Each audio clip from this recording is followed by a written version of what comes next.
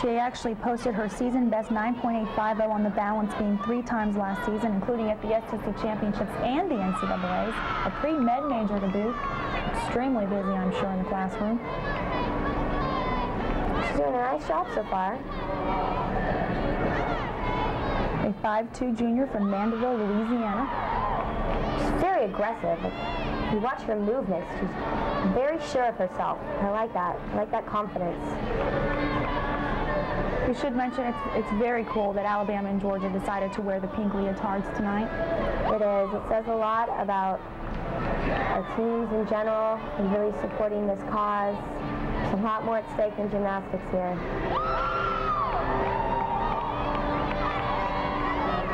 She's just finishing up here.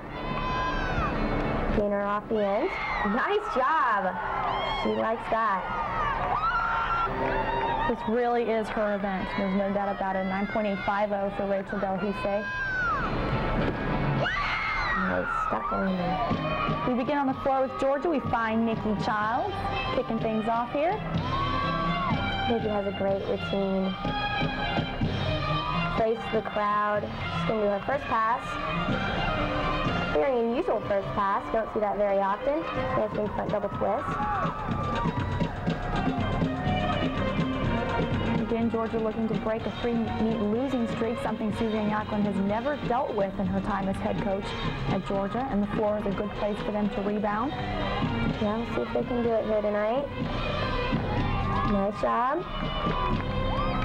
Nikki has beautiful dance.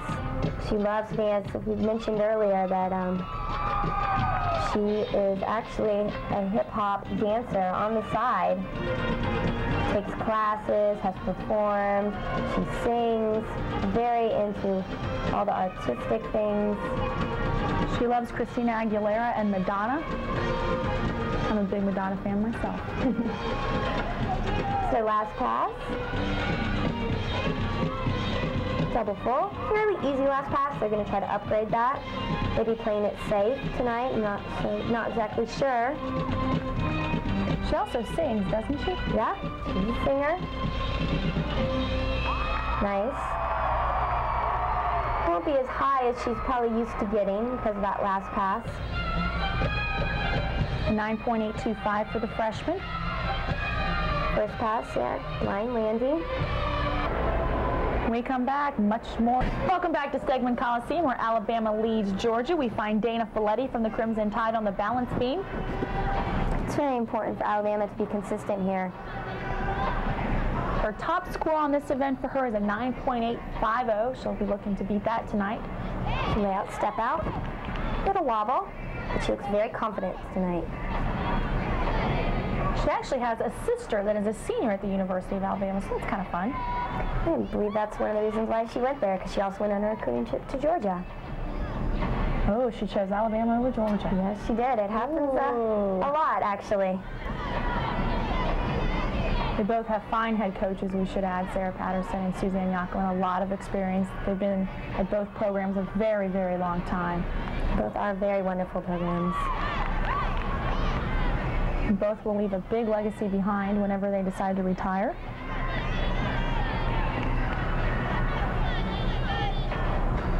Dana set up there for a flip-flop and handspring swing down. Kind of unusual flight series. Doesn't look like it feels quite good. Kind of rough landing there.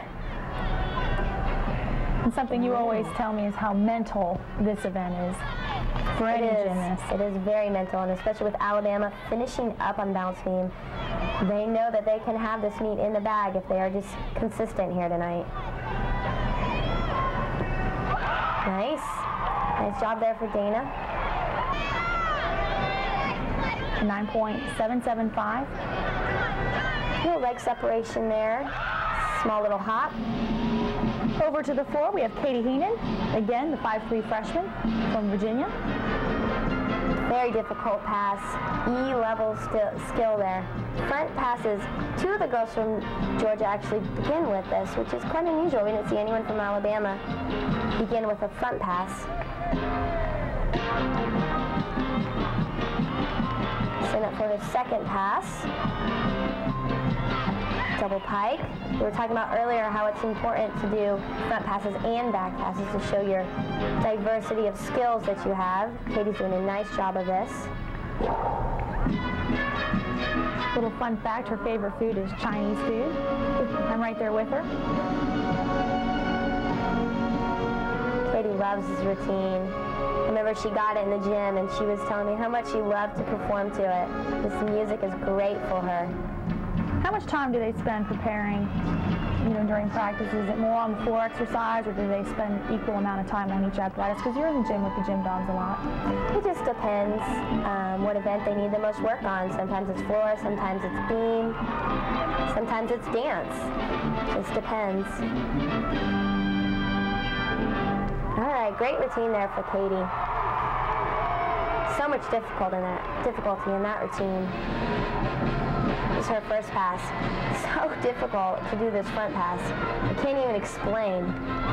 And it's perfect. She nails it. A good score, 9.925. Marie Bear now on the balance beam from San Jose, California, a junior. Marie has beautiful dance and presentation on the balance beam. She's known for her elegant body positions and arm movements. You'll see here, very difficult, very hard flight series. A lot going on there.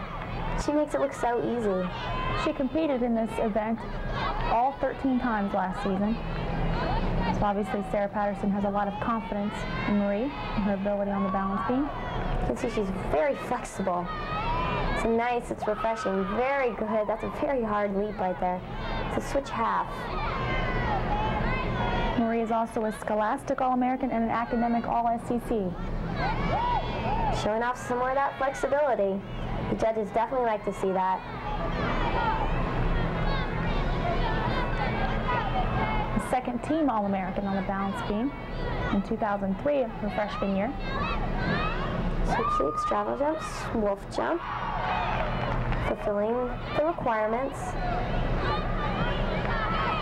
It's a nice routine she has if she can just finish up strong. Great job. That should be a good score for them. Front aerial. Very difficult. Look at that flexibility it takes. A 9.825 for Marie Bear. Alabama's doing exactly what they need to do tonight. Very consistent. They have the momentum right now, that's for sure. Let's go over to the senior from Georgia, Michelle Emmons, taking her turn on the floor, an event that she always seems to shine on. Yeah, Michelle definitely has some power. We saw this pass from Ashley Miles earlier. Double layout. Beautiful.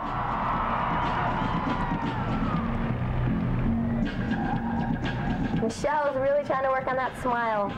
She always has a little bit of trouble playing to the crowd, but she's definitely improved so much her senior year.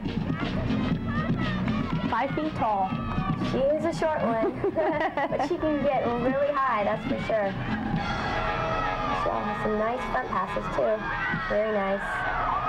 She tied for 6th on the floor at the SEC Championships last year with a 9.925.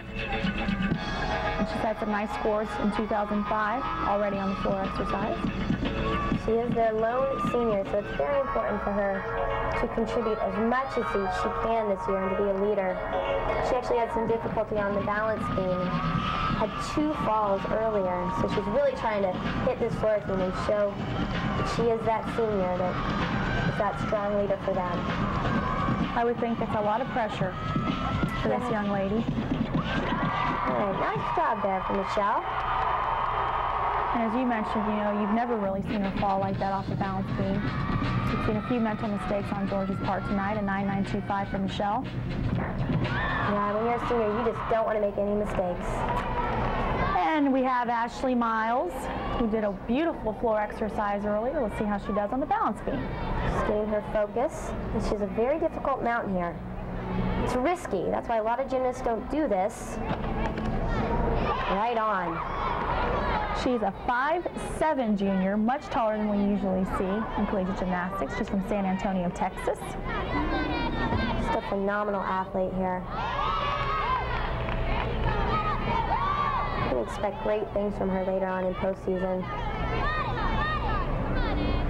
Nice. Caught her balance there.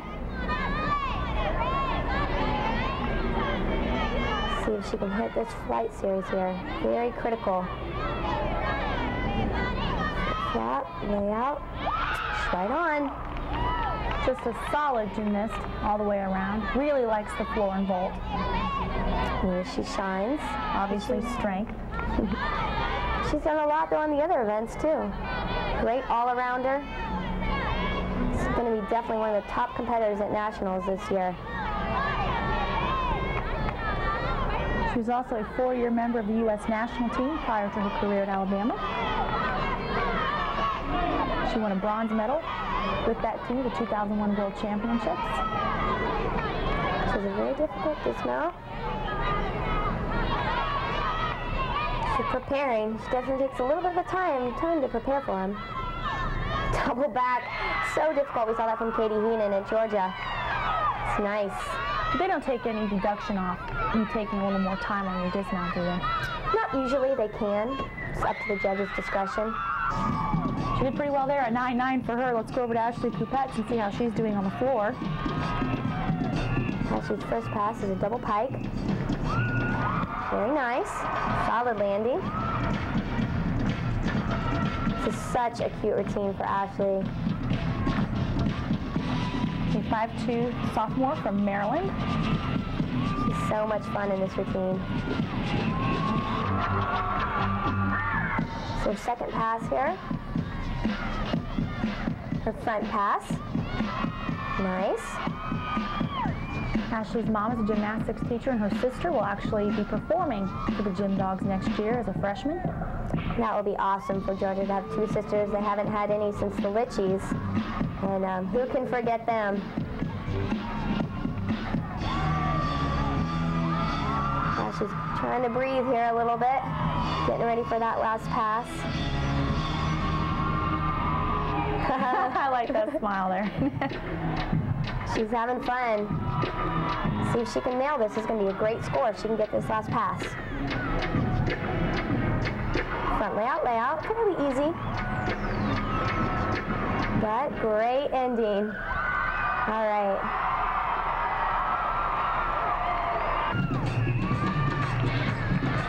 So her first pass, she gets very high up in the air and she just opens up. When we come back, the final two performers of the night. Welcome back, Melissa Moscow and Sierra Sapinar. It looks like Alabama could be on their way to a big victory. Let's go to Taryn Humphrey on the balance beam. Watch this. Very unusual, very hard to do. Never seen anyone in the world do that move. That would probably be why she is an Olympian and a two-time silver medalist. Very unique gymnastics. Watch this, incredible. Full twisting back handspring, flip-flop, layout, step out, boom. Obviously a member of the 04 team in Athens. Just amazing, phenomenal gymnastics we're seeing here tonight. Switch leap. Actually, that was not a full twisting back handspring. It almost looked like she was going for one. It was actually just a back handspring half. Still very beautiful and difficult. Taryn is Alabama's first ever Olympian for the program. And she posted the highest balance beam score on the second day of the 2004 Olympic trials. That's quite an honor. It's impressive. Very, very hard dismount. I can't even explain to you how hard that dismount is. So easy to go crooked. Well, look at this again. Round up, back handspring to a double back flip. A 9.75. Just her chest was down on that dismount, but still amazing. Over to the final competitor of the evening, Kelsey Erickson.